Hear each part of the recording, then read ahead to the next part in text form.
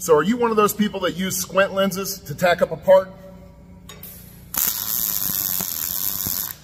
Like that? Well, if so, that's a really bad habit to get into, and I'm going to tell you why.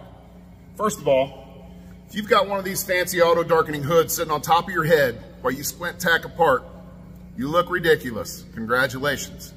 Secondly, let me show you what I show all my high school students. So if I'm able to shine a flashlight through my finger, and I can see that light through my finger, I want you to think about how much brighter a welding arc is than a flashlight, and how much thinner your eyelids are than your finger. This isn't rocket science, folks. Your eyes can still get damaged by squinting your eyes when you tack. Hopefully you're in this game for the long run. You're gonna need those eyes for a long time. Take care of them. Use your hood, put your hood down and make a tack. It's okay. You're not cool by having your hood up and making a tack with your squint lenses. Hey, I hope this tip helps. Stay safe, and let's make it a great day.